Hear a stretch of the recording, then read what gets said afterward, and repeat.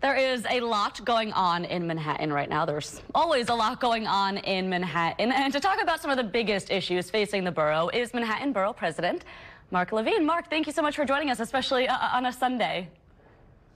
Thank you, Steph. It's great to be here. Yeah, let's start with the big news this week. The plan Mayor Adams announced allowing NYPD officers to involuntarily take mentally ill people off the streets and subways. I want to get your thoughts on the plan, and do you think it'll make New Yorkers feel safer? Well, Steph, we have got to do more for our fellow New Yorkers who are experiencing severe mental illness, who are homeless. And the truth is that they need care and treatment. They need the right housing. They need communities of peers so that they don't feel so isolated. And for many people suffering with severe mental illness, coming in for an evaluation, a psychiatric evaluation, can put them on a better course. But there's still a lot of questions about the mayor's plan. He hasn't said exactly what the criteria will be to determine when someone will be brought in. And then there are questions about what happens after they get to the ER. Our ERs are so overwhelmed right now. And ultimately, we need more psychiatric inpatient beds to serve patients if they need a longer stay. So a lot of questions, but it's clear we have to act. We have to do more to support our fellow New Yorkers who are in crisis. Yeah, I want to ask more about those regulations that you seem to think need to be kind of fleshed out more. What are your thoughts on the regulations for the officers who are kind of left in charge of getting these people off our streets? How does that have to happen? And like you said, what other issues need to just be more specific in this plan? Well, state law already provides and has for some time for involuntary removal for psychiatric evaluation in a hospital.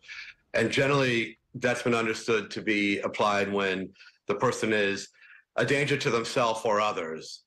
But how that is defined is still somewhat a question. It's a little bit vague in the state law. And the mayor's made it clear, I think he wants to apply it more broadly, but hasn't exactly said what conditions will trigger this and how they'll train officers who will be on the front lines and EMS workers as well. So it's really important that we have clear guidance on this so that this isn't applied overly broadly or in an unfair way. And again, I want to make sure that when patients do come into the hospital, that we have the right resources there. We have a terrible shortage of psychiatric staff, especially nurses. We have a shortage of the kind of community-based programs we need to get people back on the right track long term. So this can't be the only part of the conversation. We have much more investments we need to make at every segment of the mental health system in New York City. Yeah, switching gears now, the city also just unveiled some of the first recipients of marijuana retail licenses, several of which will be in your borough, Manhattan. I know you previously spoke about the economic opportunity that could come from cannabis sales. How are you hoping that these licenses will be regulated, and do you think that they'll prove successful in their mission? Well, the big picture, it's really extraordinary that we're moving from a prohibition that resulted in really inexcusably overly aggressive enforcement, particularly in communities of color, to a system in which sales of cannabis will be regulated and taxed. And so it'll be an economic boon for the city, but also an economic boon for many individuals who themselves have suffered under the war on drugs. And this first stage has been designed specifically to give licenses to people who have been impacted by prohibition over the years. So this is exciting, but I think that, we have a challenge of unregulated stores which have been popping up all over the city. And we can't have that because first, it's not fair to consumers. It's not fair to the people who have gone through the process of getting a license. So that's going to have to be reined in. But in the meantime, I'm really excited that the first license providers are going to be opening soon in Manhattan and around the state. Yeah, I wanted to follow up about those current smoke shops, if you will, that you can't miss around the city. There are a lot of them. They are seemingly everywhere. What do you think needs to happen to those current operations? And from what I understand, those are operating illegally. Is that correct? Yeah, there's no licensed operators yet. So the public should know if you are buying cannabis from a store right now, that is not a permitted licensed operation, and you really don't know what you're putting into your body. One of the big benefits of this regulated regime that's coming into place is that there are really good controls for the quality of the product, as you would want for anything you're putting into your body. But no, those can't be allowed to continue long term. It's the sheriff's department in New York City who regulates tobacco sales, so presumably they'll be in charge here.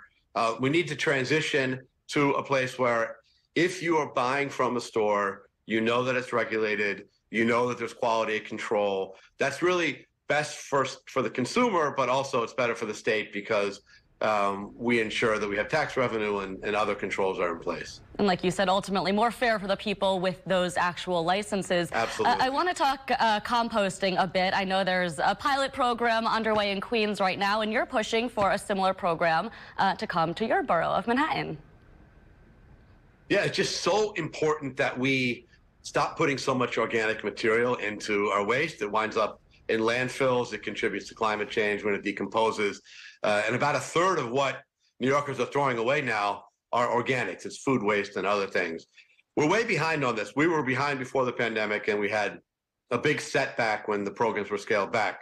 But I'm really excited about what's happening in Queens. There's a program in place there where composting is not just an option. It is the default offered in every single building in the borough. It's already diverted millions of pounds of organics from the waste stream. It's been very successful. It's really not that expensive. And we wanted in Manhattan. I was really excited to sign a letter with my fellow 9 elected city council members from Manhattan. We wanted to go borough-wide. We wanted to go city-wide for our environment and for other reasons. This should be the standard practice. New Yorkers are demanding it. Let's make it available in every building in Manhattan and beyond. Yeah, and Mark, before I let you go, it seems everyone's talking about pickleball, everyone's playing pickleball, and, you know, the sport itself has people so crazed, and we're only continuing to see those arguments develop on our West Side playgrounds where, you know, parents say that pickleball players are taking up too much space and taking it away from their kids. Your thoughts on this? It's a wonderful sport. I'm glad that New Yorkers are getting out there and getting active. It's wonderful for public health and community. But, you know, every inch of our parks is precious, and they're often competing uses. And so we have to be careful that we're not crowding out other uses of playgrounds, like for young people that need that public space. So the Parks Department has put in place a plan where they have designated, they've actually converted some handball courts at J.J. Walker Playground in the West Village exclusively for pickleball. So there's a place people can go to. It's not far. I think that's a good solution to ensure that we don't crowd out kids from using their playgrounds, but we do create designated space for pickleball. There's a lot of competition out there for our parks. We have to be very deliberate in how we design the space, and I think this is the right step. Yeah, and I'm sure we will continue to see pickleball courts pop up in the months and years to come. You're going to get a lot of calls and emails on this issue, I can tell you for sure. Yes, people are definitely hyped about the sport of pickleball. Mark Levine, Manhattan Borough President, thank you so much for joining us. We appreciate your time. Thank you, Steph. Great to